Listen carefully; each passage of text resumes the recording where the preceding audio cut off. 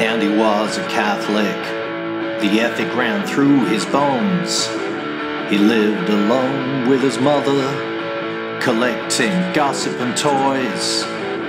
Every Sunday when he went to church, he'd kneel in his pew and he'd say, "It's just work. All that matters is work." And he was a lot of things, but what I remember the most, he'd say, "I've got to bring home the bacon. Someone's got to bring home the roast."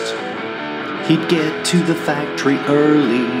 If you'd ask him, he'd tell you straight out, "It's just work. The most important thing is work." No matter what I did, it never seemed enough. He said I was lazy, I said I was young. He said, "How many songs did you write?" I've written 0, I might have said 10. "You won't be young forever. You should have written 15. It's work. The most important thing is work. It's work. The most important thing is work." You ought to make things big. People like it that way.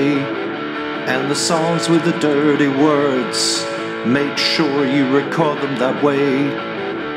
And he liked to stir up trouble. He was funny that way. He said it's work. All that matters is work.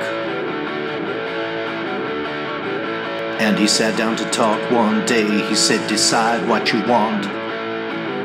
Do you want to expand your parameters or play museums like some dilettante?" I fired him on the spot. He got red and he called me a rat. It was the worst word that he could think of. I've never seen him like that. "It's just work." I thought he said it's just work. It's work. He'd said it was just work. And he said a lot of things.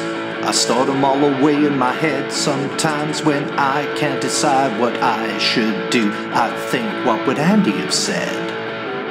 He'd probably say, "You think too much, that's 'cause there's work that you don't want to do." It's work. The most important thing is work. It's work. The most important thing is work.